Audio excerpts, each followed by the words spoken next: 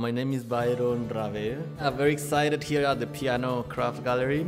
This is my first show in Boston. My work is not just about shamanism, it's not just about Mayans, it's also about my personal life.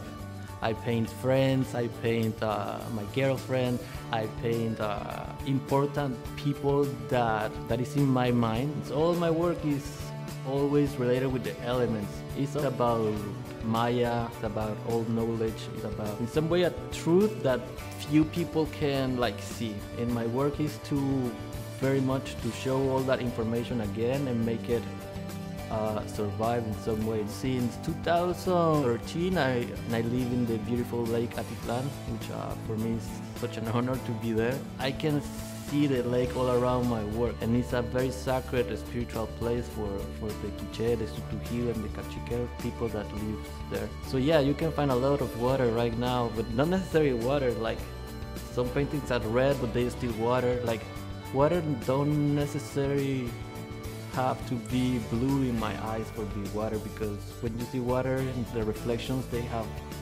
all the tonalities of color. The Mayan cross is a composition of 13 different paintings for make just one piece. If you count all the borders, when the cross is there, you find the number 20.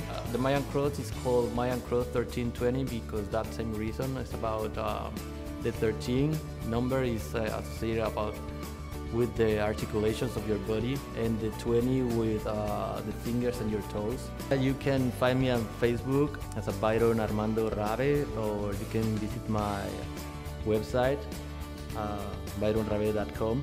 Get involved with different ways to see life, because sometimes life is not exactly that we learn that it is.